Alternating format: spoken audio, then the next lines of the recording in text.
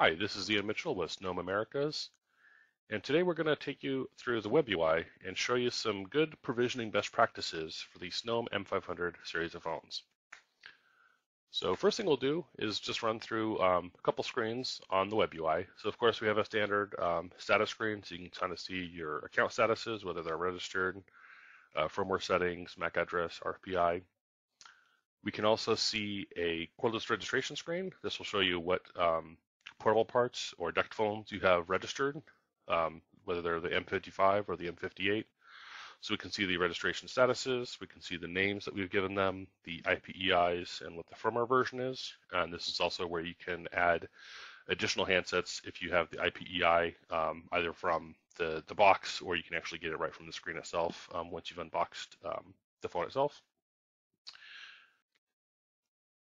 Now, the big one is when you get into the configuration. So one thing that we would definitely recommend is, especially if you're going to be utilizing the shared call or the Kaylee, is you probably want to have one account for your Kaylee operation, but you still want to give standard accounts to all of your individual extensions. This way, everybody gets their own extension number, their own DID potentially, their own voicemail, and they can still get the benefit of having the shared call experience, especially for like the main business, right? So the main business would typically have one primary number where customers would call into, and then the individual phones themselves can have their own extensions, so they can still have their own specific voicemail. You know, whether it's like a pharmacy, or a small doctor's office, auto body shop, pizza place, something like that. So the main thing that we need to do is make sure that when you create the SIP account, you just have the type selection here. So if it's the keyline emulation type, that is what allows you to program a keyline button type, and it knows to automatically index the calls depending on how many buttons have been programmed on the devices, and it will synchronize them all together. So besides that, it'll look like a standard SIP registration. The main other thing that you want to keep an eye out for is under features. You probably want to make sure that your maximum number of calls is set to an appropriate number.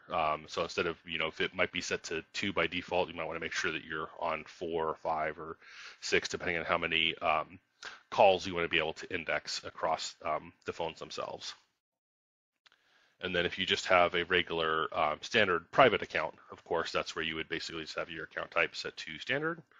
And then again, set the rest of the SIP features, make sure that your maximum number of calls is whatever you want. And again, we have it set to 2 right now as an example, but even as a standard SIP account or private SIP account, you can have it be 4 or 5 or whatever's appropriate for you guys as customers.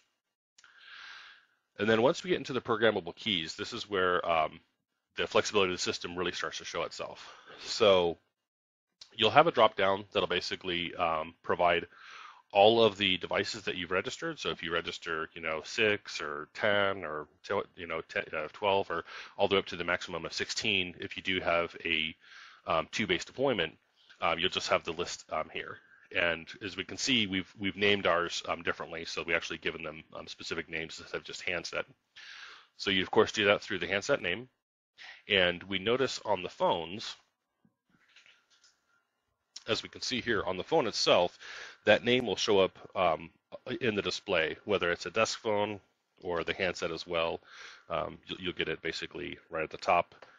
Just a closer view, we can kind of see here on this manager phone that we do have that manager for. This is also where we specify the default account. So we can see right now with desktop 1, we have a default account of 2. And just to kind of show you what that might look like if we change it, right? If we go to this manager 4, we see that the current default account is 5. Well, let's say we go ahead and change this and actually make the default account the actual auto body shop itself. So we'll just change this to account 1, and maybe we'll even change the name. So maybe this isn't going to be manager, but maybe this is sales. And if we hit the save button here, what we notice is on the phone, when you're doing an update, you'll see this little icon here. This is basically just letting you know that the phone is currently getting new programming information. And then shortly, we should see the name change along with the default account information. So if we just look at the 1034, look at the manager 4, that should update shortly. Okay, so you see the update has finished. So our icon has gone away and we are now sales and our default account is now the auto shop. And this applies both for the M55 and the M58. One other thing we can do as we look at the programmable keys is we see that we want to select our type first, and then we just have a long list here. So keyline, of course, is the shared call that we've talked about. And what we notice is when you specify the keyline and then you specify the account, the value gets grayed out, but it does automatically set the index. So because we have 1, 2, 3, and 4 keys set to keyline, we see that the index has been changed to 1, 2, 3, and 4. And this applies for any device that we have set this way. So even if we look at a handset here, we see that we have the 4 key lines, and they're of course using account 1 because we know that's the one that's actually specified as a key line. And we see that it'll only show you, once you specify the type, it'll only show you the account that's available for it. And then it auto indexes as the first one being 1, 2, 3, and 4. So going back to this one, this is also where you can specify the standard accounts. So of course, if you're picking a line type of just line, this is where you'll only see the list. Notice that their account 1 is missing. We only get a list of any accounts that have been set as standard instead of keyline emulation. And we can notice that we do have access to all the accounts here. So instead of having, like some DEX systems have kind of a matrix where you see like the handset numbers and then like the account numbers in kind of a matrix pattern. You can kind of multi-select which handsets get access to which accounts. Same kind of thing. As long as you have the button programmed, that's what it gives it access to. So we'll notice like for this particular phone, we've got basically a line for account 5, but if we look at page 2, we also have lines for account 6. And we also notice that there's other phones that have that same thing. So I believe if we look at parts default account is actually account 6, but they also have a line that's just for account 3 that's actually specified on one of the buttons. So if we also look at the front desk here, we can see that this one also has buttons programmed for line account 6, in addition to its own separate private line of line and account 2. So going back to the sales here, another good feature to have are these deck to busy monitors.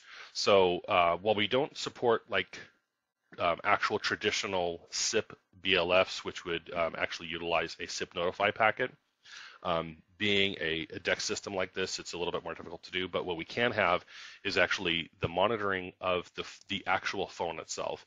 And this is actually a little bit better because, of course, that phone may be doing other operations. It might be handling a page, it might be doing an intercom call, it might be handling a shared call experience. So if you were to use traditional SIP BLFs, you'd have to have a BLF for like every account, and you may not know which phone was actually on that particular call. So by doing the deck to busy monitoring, it doesn't matter what the actual phone is doing, you're monitoring the phone. So if the phone is in any action, it will actually show that that device is busy. And this is basically simply you specify the type and then the value is the handset number. So you'll notice that if I look in here, I've actually named all my phones and I've kept the actual device number in it. So you got front desk 1, parts 2. So I am actually monitoring on this particular phone, sales 4, I'm monitoring the front desk, I'm monitoring parts, and then if we change to page 2, I'm also doing a monitor on the shop, which is the third handset. So this is how you would specify those. So those are really good things that I would definitely think that you'd want to put onto your phones during that configuration. Is you probably want to have KLE if you want to do shared calls. If you don't want to do shared calls, don't worry about it. You definitely want to have your private lines programmed into the phone, and you probably want to put in a couple of deck to busy monitorings if you want to monitor those other phones. That way you know if somebody might be busy or not. And just to see what it would look like in case somebody did have only private lines, let's go back to the sales. Let's go ahead and go back to page 1 here. And we'll just remove all the key lines and say, you know what? They only need lines. They don't even need any KLE. And we know that they are line 5. So we'll just change all these. And let's take them back to be manager. let's even change that default account over to 5. And we'll see that it'll do another update on the phone. And we're actually going to change this guy over here and do a similar thing. So we're going to remove all of his key lines and only specify standard SIP accounts, and he's going to be account 7, just so we can see what that looks like. I think what we're actually going to do is change and add a couple more decked busy monitors for this one as well, because he probably doesn't need 6 actual SIP accounts. So we'll say he's monitoring 1, 2, 3, and 4. I'll get that guy updated. And lastly, in addition to changing these private accounts, we're going to go ahead and name these. So if we go back into SIP account management, let's go to this one here. So if we want to name the SIP account label, so instead of just being the extension number, maybe we want to actually put a name to it. So maybe we'll just change this to Jim, and then we'll have 1035. And this will update the line key as well for the phone that's actually using that extension. And then we can see what that looks like on the line keys themselves. Okay, so we can see here that our phones have finished updating. So that account label we see is reflected here on the phone, both in the default account and then also for all of the PFK labels.